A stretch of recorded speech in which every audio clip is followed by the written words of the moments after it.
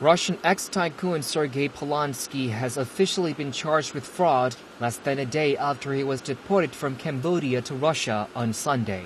42-year-old Polonsky, a real estate businessman, was flown in from Cambodia after overstaying his visa by 2 years and was immediately taken into custody for questioning. In 2012, the billionaire was charged in absentia as part of a criminal case involving the embezzlement of over $175 million in a residential construction project in central Moscow.